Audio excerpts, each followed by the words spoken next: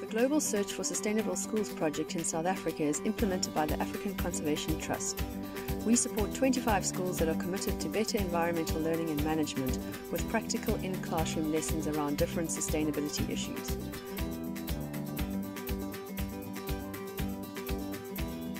We can stop climate change by protecting animals and nature. In nature, like trees, they trap carbon dioxide. That carbon dioxide is back to our climate. We can stop burning coal in factories and we can eat less meat.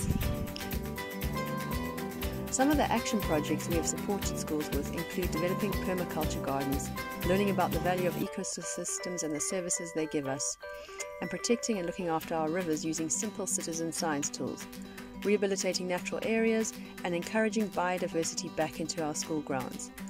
Raising our voices is also important, as is looking at waste management and how we can reduce our consumption. The COVID pandemic raised a number of issues, especially those linked with water, as many schools do not have access to clean water.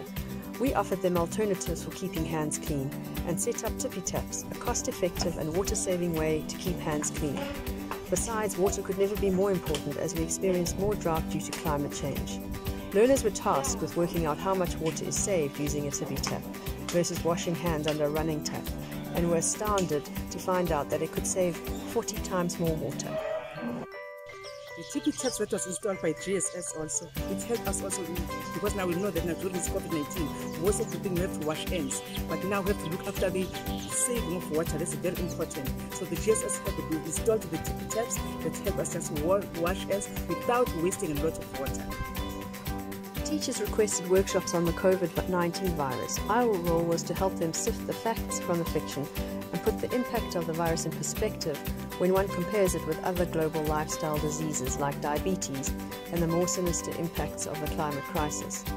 Importantly, we wanted teachers to see the connections between our relationship with the environment and how our actions are contributing to the many global health epidemics we see today. We also offered a workshop on healthy eating in the planet. This provided an opportunity to support SDG 12 in explaining how our food choices have everything to do with the climate crisis.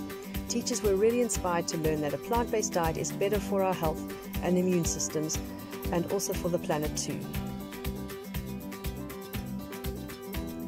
The pandemic also had other impacts. Over 9 million children in South Africa depend on daily school meals. With lockdown, this ceased, and this health issue soon became a hunger issue. In response, the GSS project has supported some of our schools in getting their food gardens prepared and planted.